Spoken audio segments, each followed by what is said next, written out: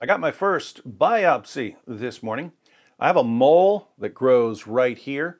As long as it behaves like a good mole, I let it live. But inevitably, I'll be scrubbing my face with a washcloth and the mole will start bleeding because I'm scrubbing too hard. When it starts bleeding, I get annoyed and I burn it off with acid. Then I won't have a mole for 5 or 6 months until it grows back, at which time we repeat the process and the dance continues. But a while back, I was reading an article that said, if you've got a mole that itches and bleeds, you need to get it checked out because it could be a cancerous growth. So today, a dermatologist sliced off my mole and sent it to a lab to check for cancer. Side note, they didn't like the fact that I've spent years burning a mole off with acid. As I was leaving the dermatologist's office, I asked, what are they going to do with the mole when they're done with it? Are they going to bury it? That was a subtle allusion to the 1987 film Adventures in Babysitting. What did they do with the hand? They bury it? No, I wouldn't let him. I kept it.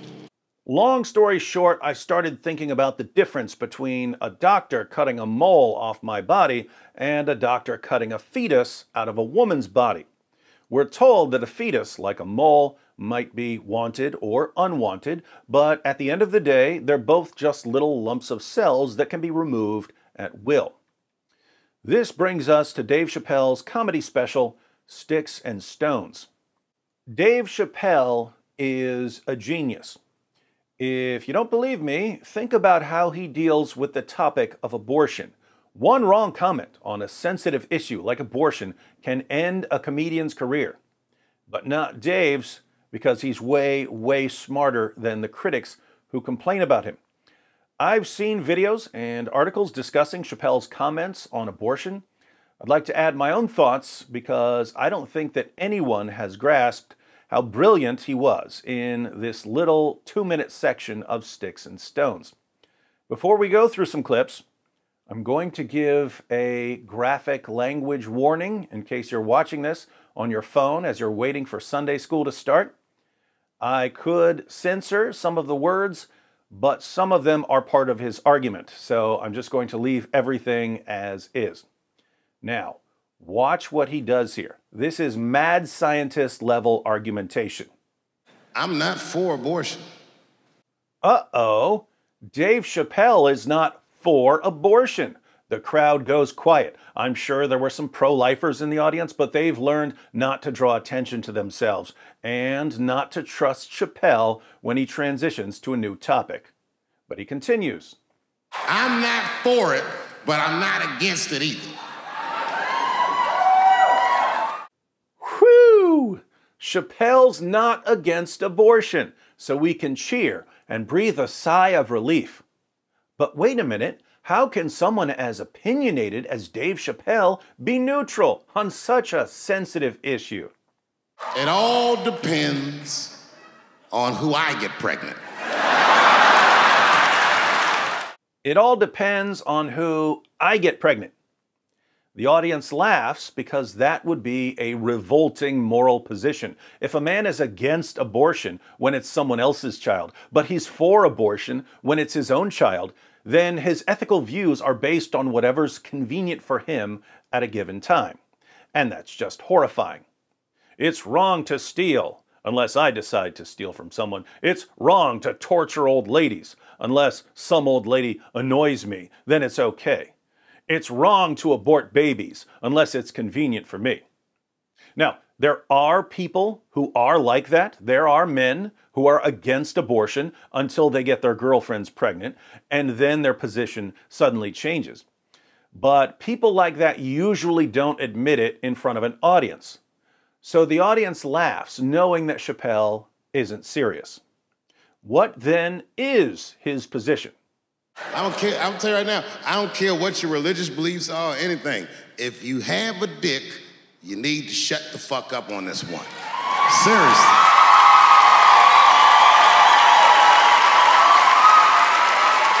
This is theirs. The right to choose is their unequivocal right. If you're a man, you need to shut up about abortion. The right to choose is the unequivocal right of women. And you can hear women in the audience cheering with glee, apparently not realizing that Chappelle likes to bait people into cheering for positions that he's about to demolish. He goes on.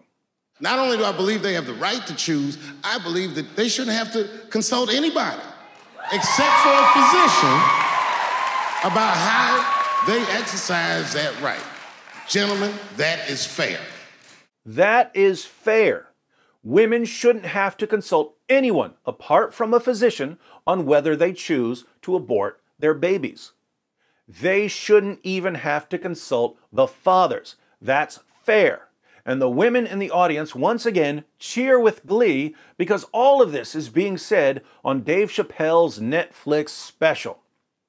And now that Chappelle has convinced the audience to take a firm, audible stand on a sensitive issue, he takes them for a little ride through Consistency County. And ladies, to be fair to us, I also believe if you decide to have the baby, a man should not have to pay.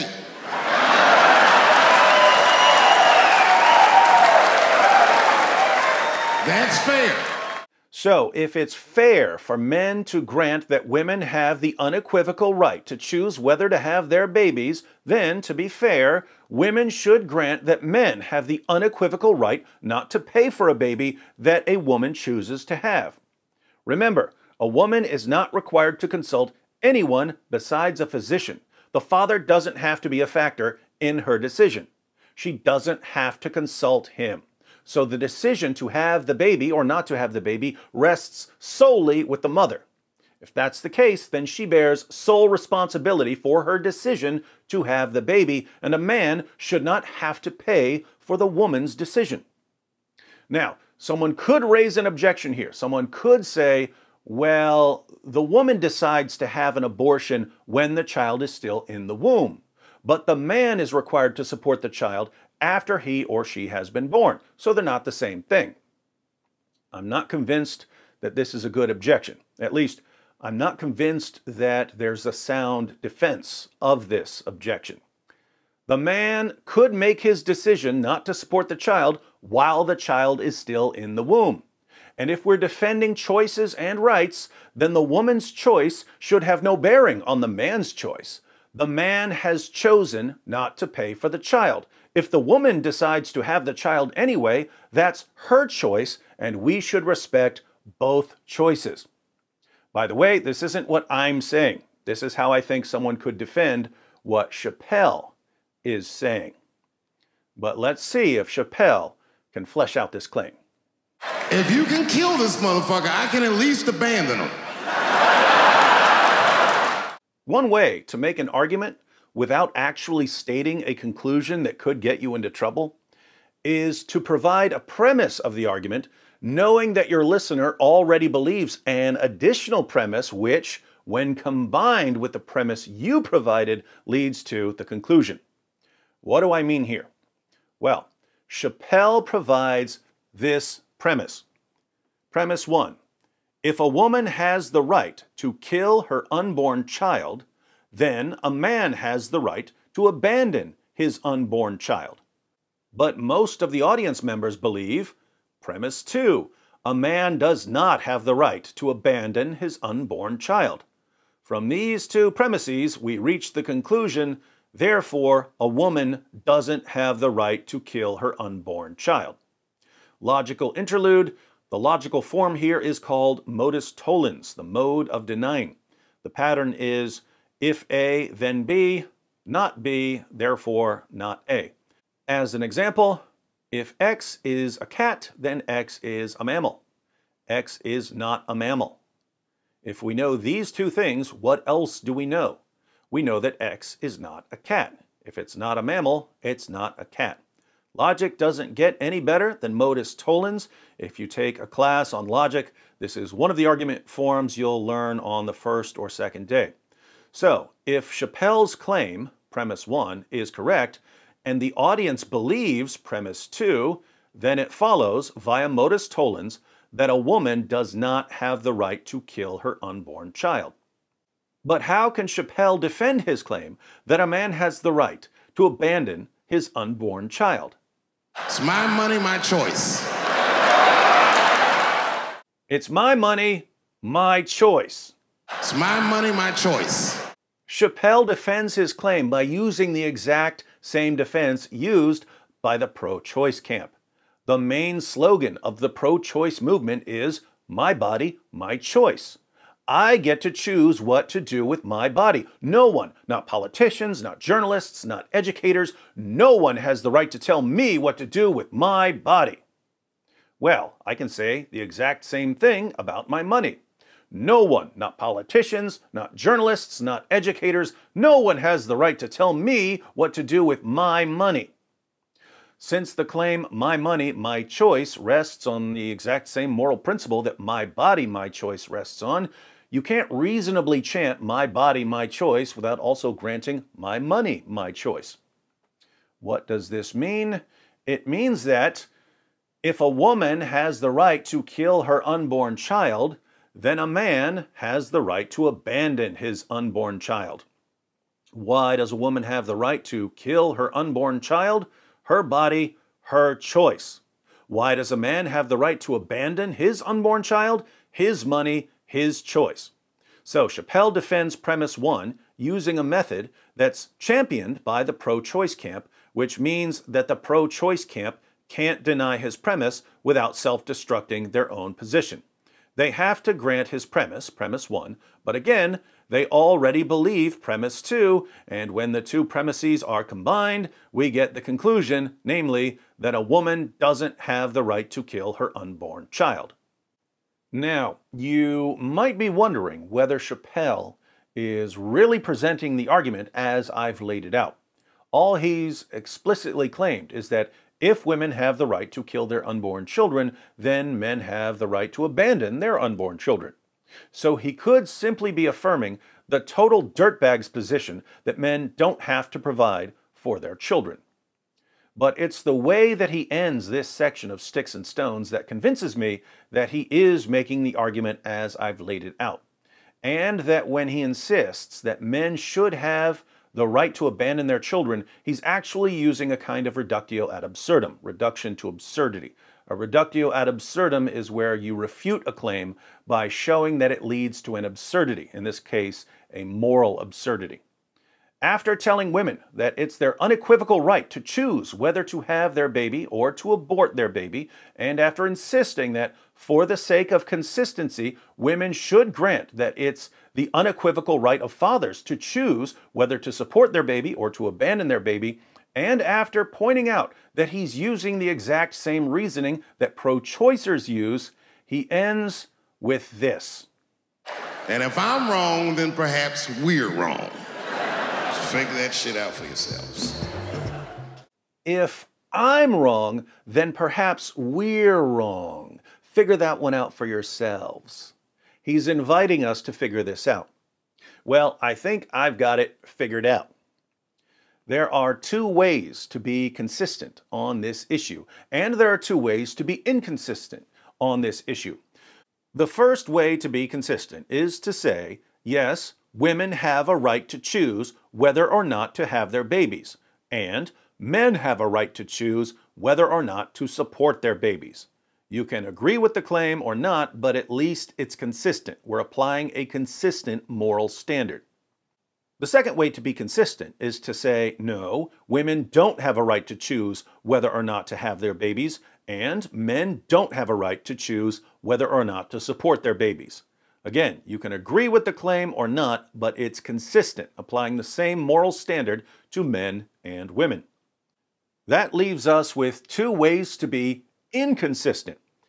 The first way to be inconsistent would be to say, yes, men have the right to choose whether or not to support their babies, but no, women don't have the right to choose whether or not to have their babies.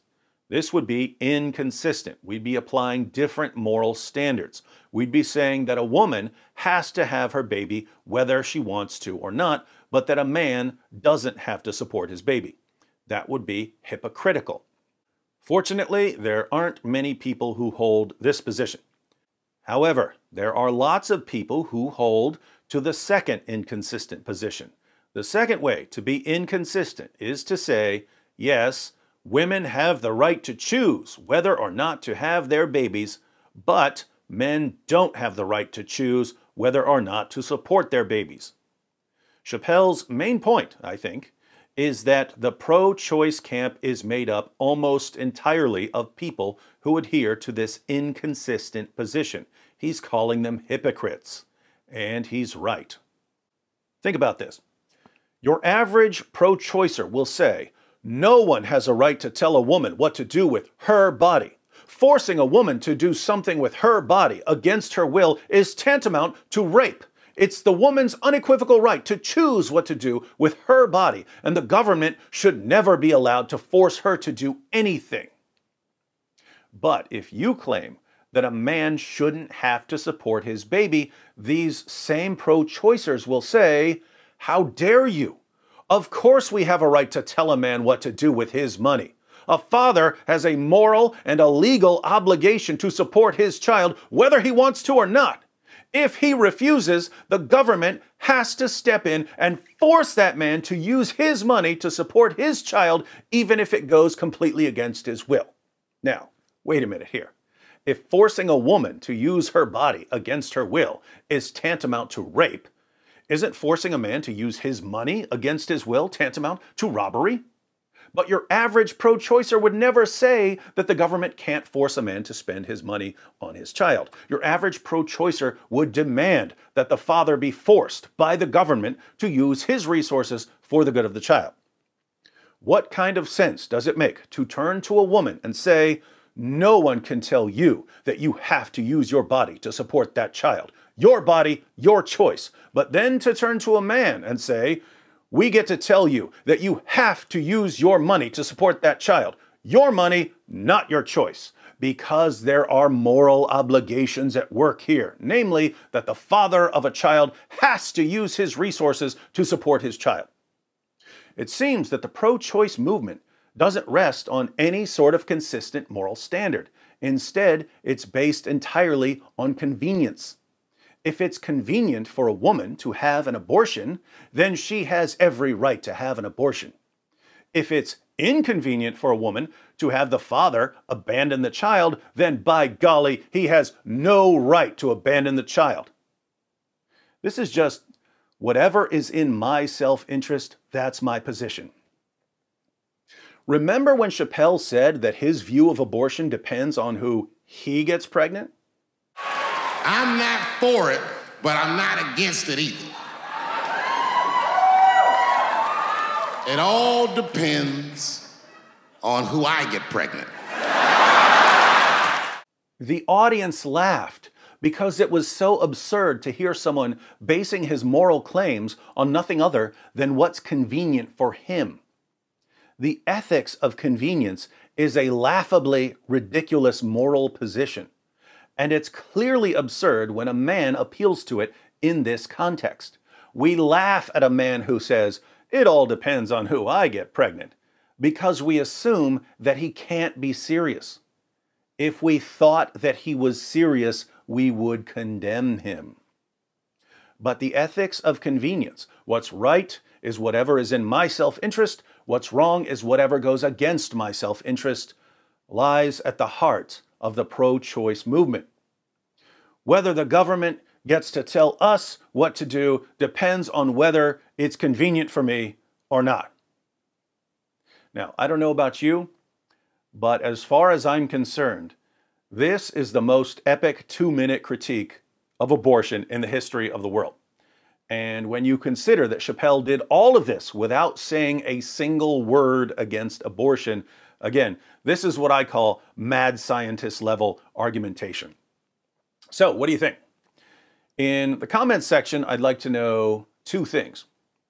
1, do you think that Chappelle's argument, as I've interpreted it and as I've presented it, is a good argument?